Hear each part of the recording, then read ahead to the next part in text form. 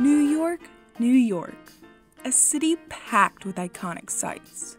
The Statue of Liberty, Central Park, the Empire State Building, and Times Square. With its brightly lit billboards, costume characters, and Broadway theater, it is known as the crossroads of the world. Up until the pandemic, Times Square was a place where 50 million tourists flocked annually, and locals avoided daily. However, just over 30 years ago, Times Square was a very different place.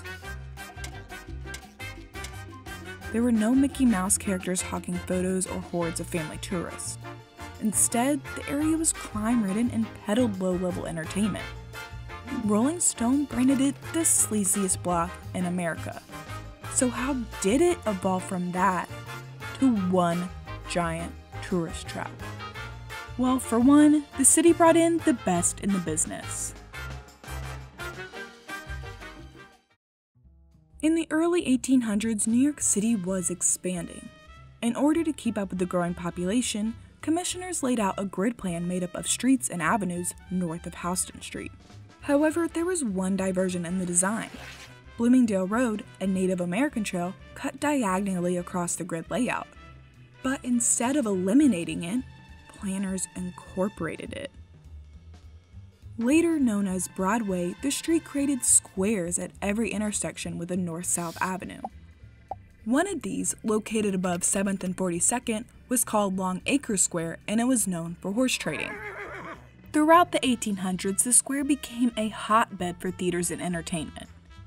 And by the end of the century, the first of what was to be many bright lights began to glow. As it continued to grow in popularity, the city made arrangements for a subway stop at Long Acre. It was slowly on its way to becoming a central part of the city. Spotting an opportunity for high foot traffic, the New York Times decided to move its headquarters into the square in 1904. It foresaw the area as a future cultural hub and wanted to create its mark on the city. The district was quickly evolving, so the mayor renamed the area from Long Acre Square to Times Square. On New Year's Eve 1904, the paper celebrated the opening of its new building with fireworks as they counted down to midnight. The ceremony was a hit amongst New Yorkers, and the tradition stuck. Soon, new buildings began appearing and electric signs lit the area. The New York Times began projecting sporting events and cartoons on a wall above the square, drawing in more crowds. It became an area for celebration and parades. By the end of the decade, all transit services had to stop in the square, allowing access for locals and tourists alike. But the energetic atmosphere didn't last long. In 1929, the Great Depression hit. The stock market crashed and Times Square was hit hard. Theater attendance hit record lows. Soon, vacant buildings lined the block. Desperate to stay alive in the struggling economy, many transformed into cheap restaurants and entertainment venues showing sexually explicit films and shows. The square, stripped of all its glory, stayed this way for years to come.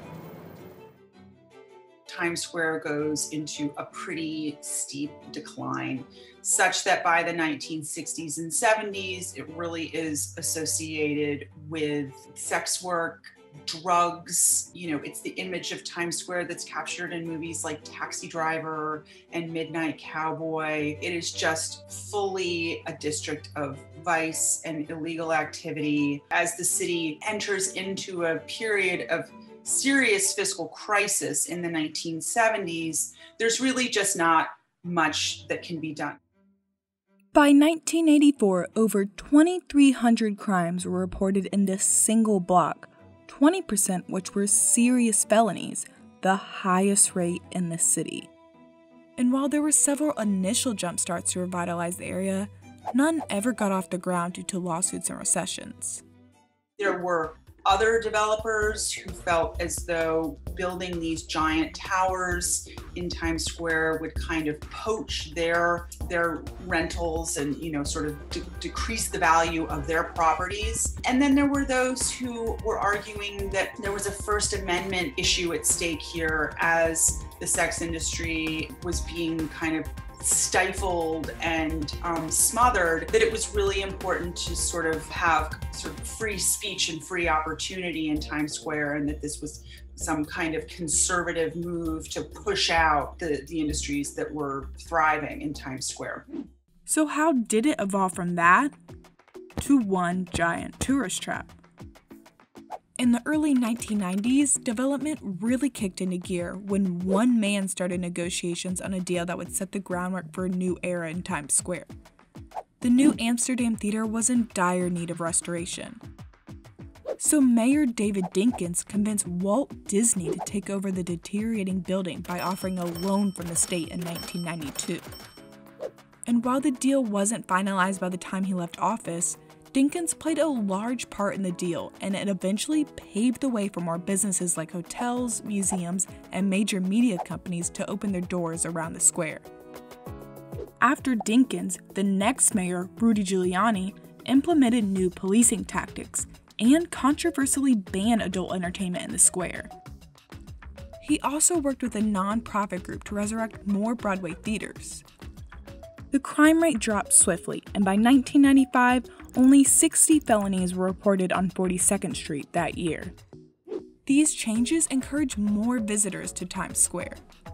It was becoming a must-see spot in New York. In 2009, the city created pedestrian plazas along certain parts of the area and banned cars. And by the next year, as the final touches of redevelopment were being made, tourism was up 74% compared to 1993, marking the end of an era of growth often referred to as the Disneyfication of Times Square.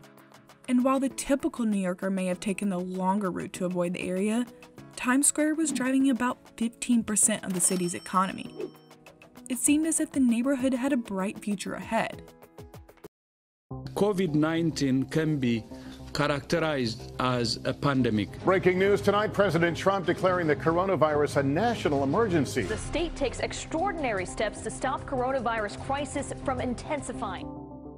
After taking the initial brunt of the coronavirus, New York City was shut down in March of that year, along with Broadway, hotels, and several retail stores in Times Square. By April, the daily pedestrian count was down by over 90% in comparison to the year before. It had become a ghost town. So what does the future hold for Times Square? Well, if history is any indicator, the neighborhood is in constant evolution. As vaccine rollout increases in 2021, there seems to be glimmers of hope. Pop-up Broadway performances are now allowed for passerbys to view in the square, and daily pedestrian count is up from peak COVID times. 1 year later, the city is slowly reopening, and perhaps Times Square will once again too. Thanks for watching. If you want more stories like this, check out our show, Who Knew, on Cheddar's TV network. It airs every Wednesday at 8 p.m. as part of our Originals Hour.